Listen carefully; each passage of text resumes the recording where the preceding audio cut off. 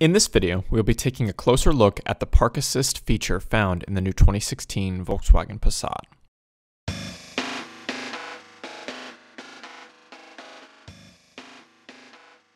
ParkAssist helps drivers by automatically steering the vehicle into parallel and bay parking spaces. The system automatically carries out the optimum steering movements in order to reverse park ideally. All the driver has to do is accelerate and brake when instructed to do so. This means that the driver retains control of the car at all times. ParkAssist can be overridden by the driver at any time. All you have to do to activate this feature is press the ParkAssist button located next to the gear shift, once for parallel spots and twice for bay spots. Then pull up next to the spot slowly. For a demo of this, please follow the link in the description. For more news, reviews, and how-tos on the 2016 Volkswagen Passat and other Volkswagen models, please subscribe to our channel.